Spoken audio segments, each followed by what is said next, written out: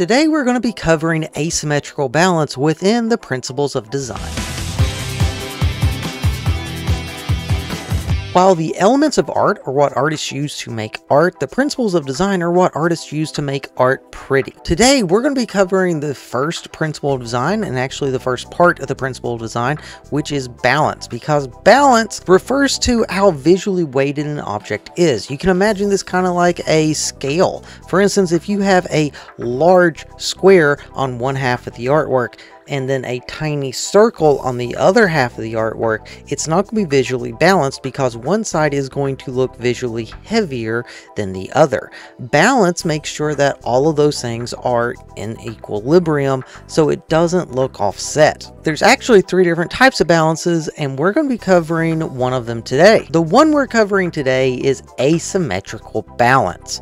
And asymmetrical balance means that if you draw an imaginary line down the center of the artwork, imagination, then the left-hand side is different than the right-hand side. If we look at Leonardo da Vinci's Last Supper, you can see that there are different things going on the left-hand side and the right-hand side. However, if you divide a line down the middle and break everything down into its own little section, you can see that while there's different things going on, they're still balanced based on weight.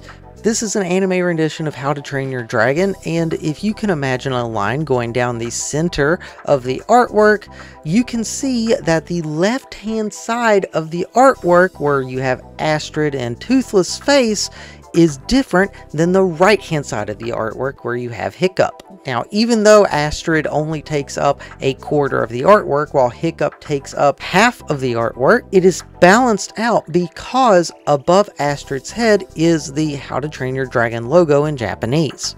And that's asymmetrical balance. Pretty much different things on the left-hand side of the artwork than the right-hand side of the artwork. Your assignment for today, you're going to be creating your very own artwork that shows off the principle of design for asymmetrical balance.